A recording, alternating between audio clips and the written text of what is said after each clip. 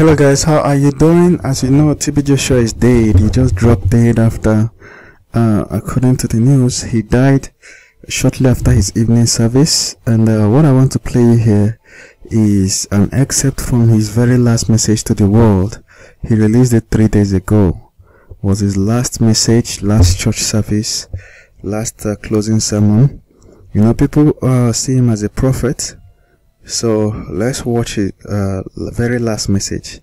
Make sure you like, subscribe and share this video, otherwise you won't see my next video where I expose what really killed him.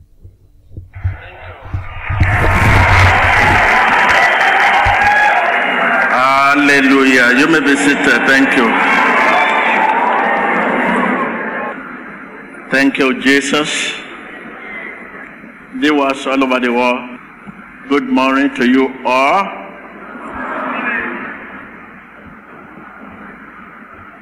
Let's take our reading to the book of 1 Timothy. Get home and read from chapter 1 to the end.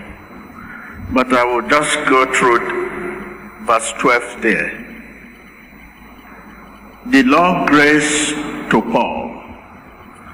I thank Jesus Christ, our Lord, who has given me strength, that he consider me trustworthy, appointing me to his service.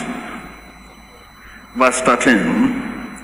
Even though I was once a blasphemer, and a persecutor, and a violent man, I was shown mercy, because I acted in ignorance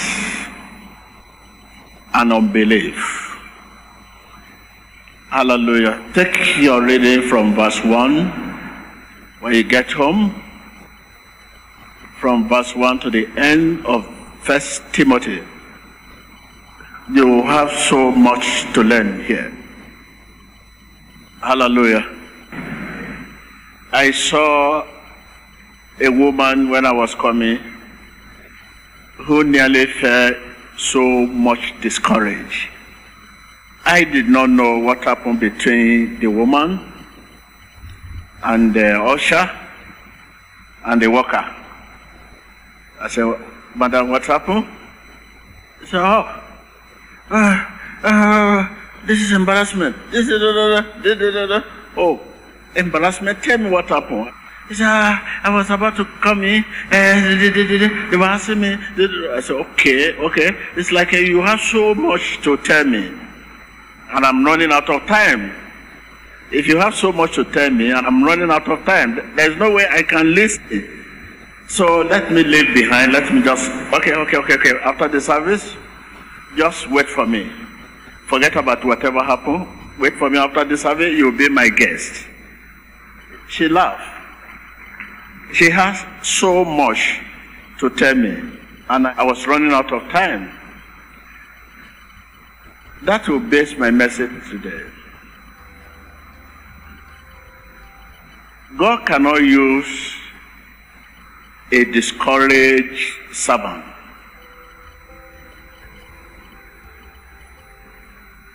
I will not say God cannot bless, but let me say God cannot use a discouraged servant. Are you one of the discouraged servants? You can get irritated, anything can overwhelm you, anything, just anything. Maybe somebody messed there. You know the atmosphere was friendly, but suddenly you begin to hear some nasty odor.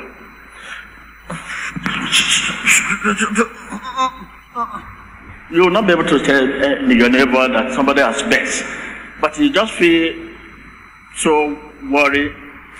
This odor is not good. Somebody is messing. Anything can overwhelm you. Anything can discourage you. You just say, I'm living here.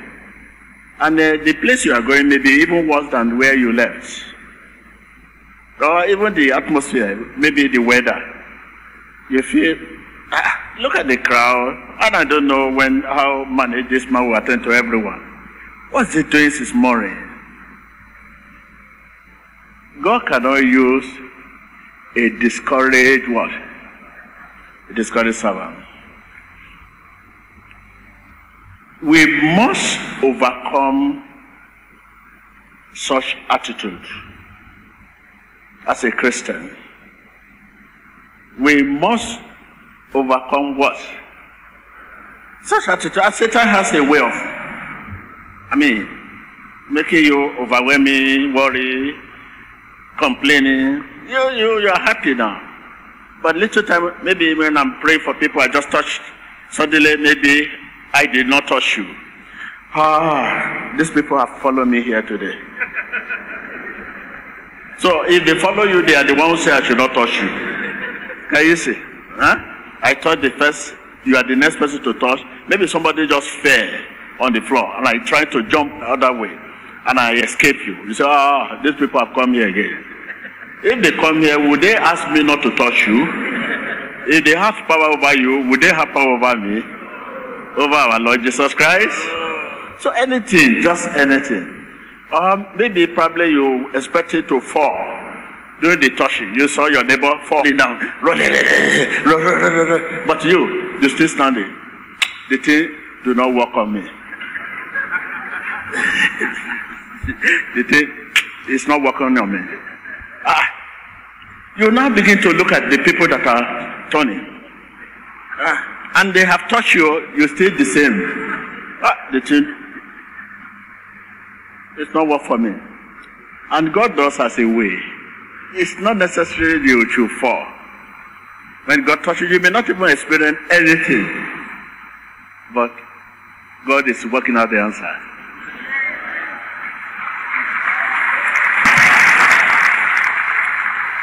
I may even not touch you. I may just say you, I will leave you. That is the instruction given. That don't touch this man. Don't touch this woman. And the problem is gone. Without touching you, it is instruction. It's not you, it's me.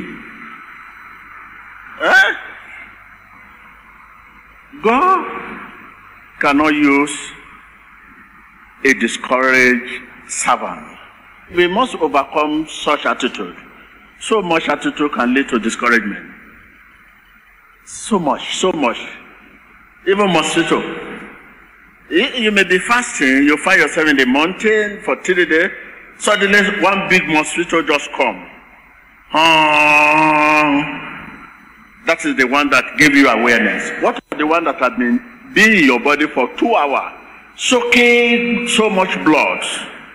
By the time you just move your hand, full of blood. This mosquito has carried many diseases and a lot of discouragement. We must confess with our mouth, like the book of Revelation 12, verse 11.